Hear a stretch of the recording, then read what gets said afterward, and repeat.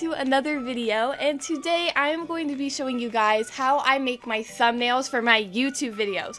Now so many of you guys have requested this video, so I decided that you guys definitely wanted to see it, so now I am showing you guys how I make my thumbnails. So if you are excited for this video, please be sure to leave a big thumbs up and let me know. Also be sure to comment down below if you need any help with this tutorial, or if you're just excited for this video, because I'm really excited to make it. Alrighty, so first of all, for the first step, I am in the program Paint.net. This is a free program, and if you want to download it, the link to it will be down in the description.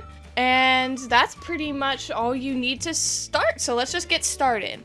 So right here is a little template I have for thumbnails. So down in the description, I'll have a little download for a zip file that has all the resources I use to make thumbnails, just so you guys will have it. Like, it'll have all the fonts and this picture and everything.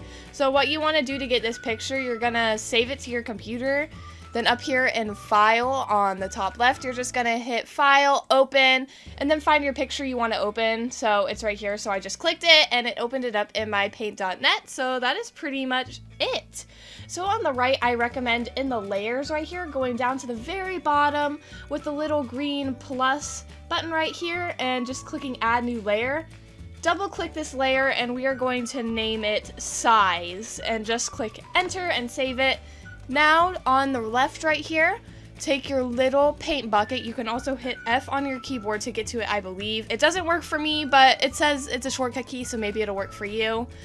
So you're just going to go down to the colors in the bottom left or wherever your color box may be, and just select a color that you want. It doesn't have to be like in your thumbnail. We're just going to paste a really bright color like red or really bright purple or green or whatever really bright color you want. This is to make sure that your thumbnail stays the same size, because you're going to be pasting stuff in that's bigger than the thumbnail, if that makes sense, and then it'll make it bigger than it's supposed to and it won't fit. So we just made a little size layer so we can always get it back down to the right size. Now what you are going to do is go down to your little colors box. I'm going to drag it to the center of the screen so you guys can see better. We need to decide what two colors we want to make our thumbnail. As you guys see, I kind of have like a gradient background on all my thumbnails so they match each other. So let's see, what colors do we want? It also kind of depends on what video you're doing. Like for my Christmas one, I did red and green. And for my winter one, I think I did like blues and purples. So kind of try to consider what your video is and what colors would go good with that video. But since this is going to be like a fake thumbnail, like I don't need a thumbnail right now, so I am just going to make it, let's see, I'm going to make it really light purple, and I'm going to make it really light, like teal green. So how I did that is just I clicked this box right here on top, which is now the purple one, and dragged this to find a color. Then I clicked the bottom box and found a color. And always make sure when you're done, you always want to click the top box again, because that puts you back in your primary color and not your secondary color, which you always want to be in your primary. So now we can drag the box back, and now we can make our background. So you want to go over to the right and make a new layer again, just at the bottom with the little plus, and just click new. You can name it if you want to, like background or something. I usually don't name my layers because I'm lazy, but you know, if you want to, you can. So you can go over to the left now and select the little blue, like many colors of blue tool, and click that. Now at the top, right here, I'll zoom in on it, there are many different types of gradients. So you can pick whichever one. I usually use the first one that makes it kind of like a line. You're just going to drag your gradient, and you can see you can adjust these little dots right here and make it more green or more purple, or even if you want to. This gradient right here, the next one, makes it reflected, so purple will come back on the other side, I believe, like that. And then this one is sort of like a circle and a diamond, so stuff like that. So you guys can kind of experiment and see what type of gradient you like. I just use the first one normally to get like a solid color, and you're just going to drag the dots wherever you want them to make your background. So we're just going to do that, and I think that looks pretty good. So I am just going to go back to the little box selector tool and just click that, and there is our background. So now I am going to be loading my Roblox character render into this thumbnail. Now I know you might not be making a Roblox video, so this might not apply to you, so you can really put whatever you want, onto your thumbnail. If you want to make a Roblox character render, go to the top right corner of the screen, just click right there, and it'll give you a tutorial that I made on how to render your Roblox character. So now we are just going to go to layers at the very top. You're going to click that and click import from file right down here with the little yellow icon. Now with this, you can pretty much insert whatever you want to into your thumbnail, whatever picture. So I'm going to go to this file that has all the renders of my character from since I started my channel. So let's see, I'm probably just going to import this one. So as you can see, it made it bigger than the actual thumbnail size. So what we are going to do is just zoom out a little bit and take the bottom corner right here and just drag it with the little dots and try and resize it to where we can see the thumbnail is. So I'm just going to drag her down a little bit. So there we go. That's probably a good size.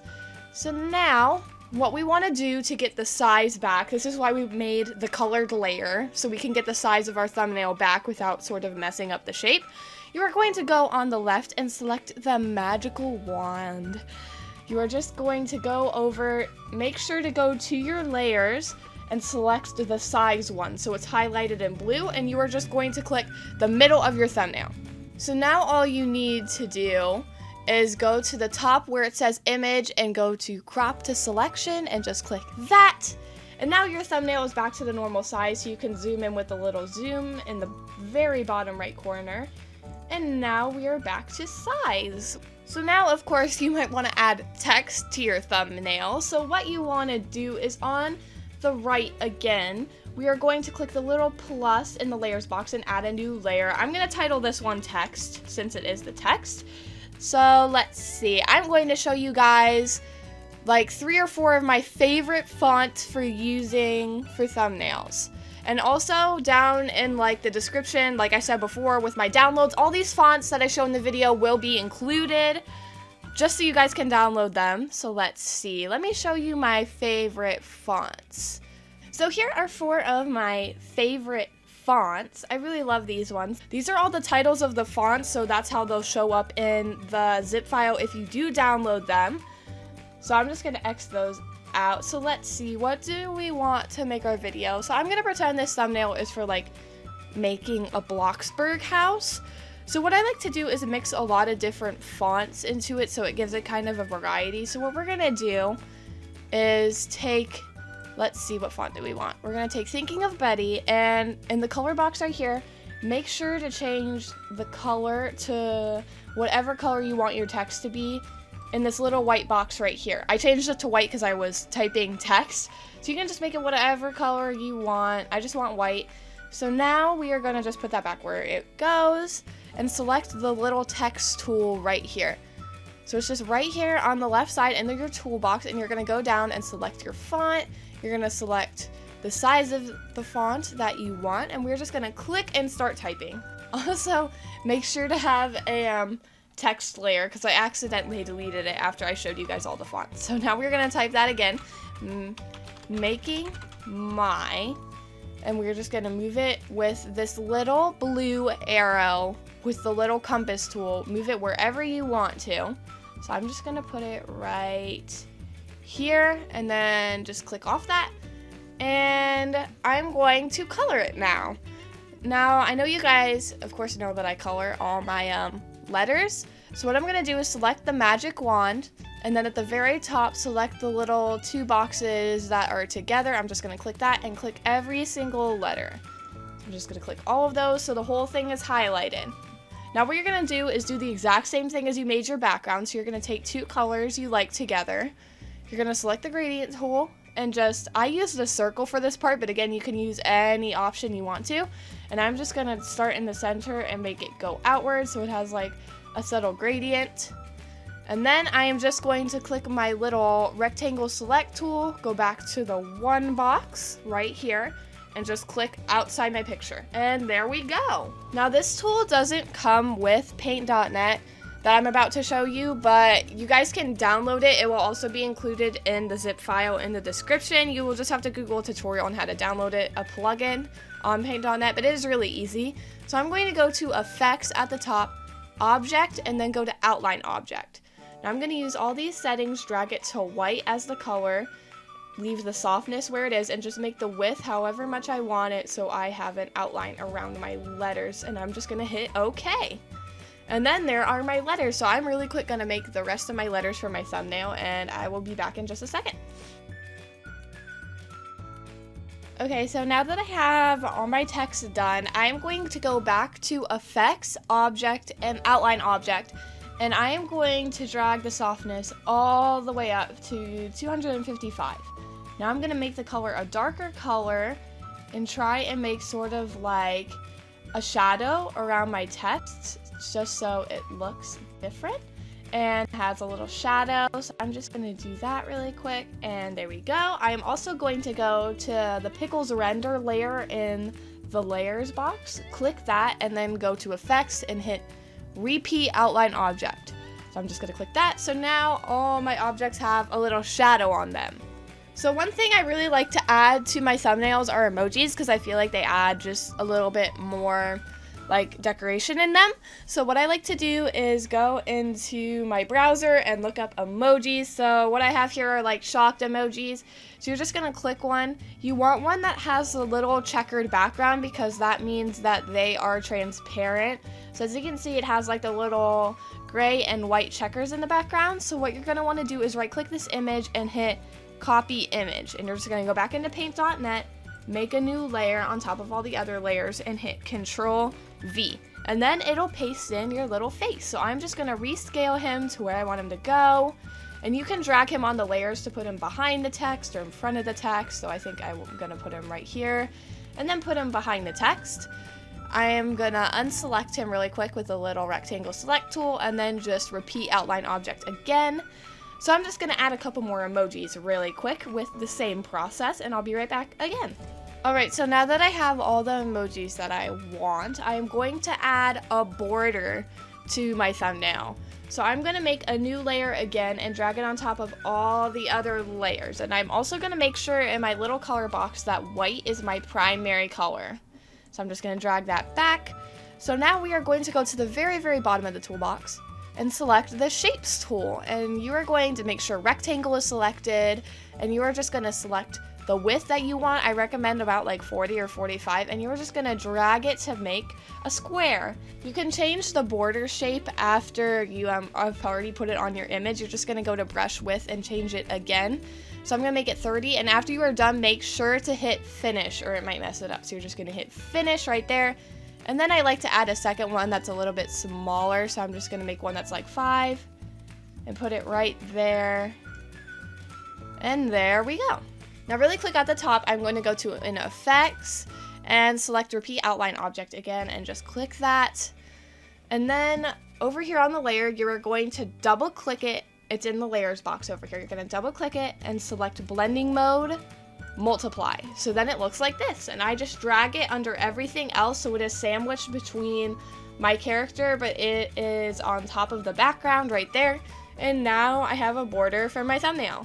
So the last thing I like to do is give it a little bit more color, because everything, you know, just doesn't blend together very well. So what I like to do is make another layer and drag it on top of all the other layers.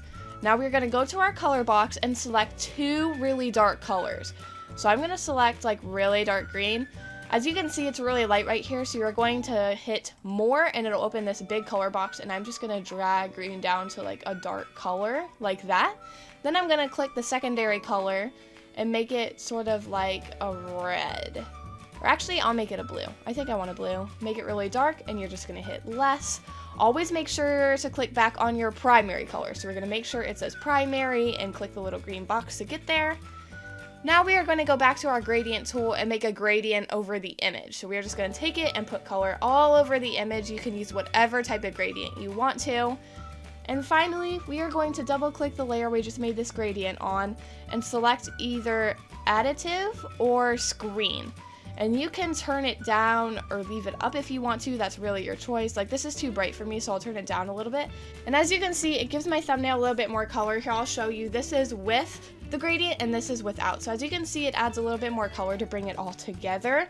So the last thing you want to do after you're completely done with your thumbnail is save it. So you're going to go to File at the top, Save As, and you are just going to type whatever you want to save it as. So I'm just going to name it thumbnail for Bloxburg. And before you save, at the very bottom, make sure where it says save as type, you select PNG because that's what YouTube takes for their images, and just click save. Now you can just click OK on all these boxes, so just click OK here, flatten here, and there we go. Now our thumbnail is completely saved, and that is a complete tutorial on how I make thumbnails. I hope you guys enjoyed, and please let me know down in the comments if you have any questions so I can help answer them for you. I hope this tutorial wasn't too confusing, but this is pretty much the general way I do thumbnails. Make sure to leave a big thumbs up if this tutorial helped you, and also share it with your friends if they need some help making thumbnails. But anyways, that's about all I have for you guys today. Just make sure to subscribe and hit the bell if you are new to get future notifications when I make tutorials, graphics videos, Roblox videos, and pretty much anything in between. But again, that's all I have for you guys today, and I'll see you guys next time. Bye!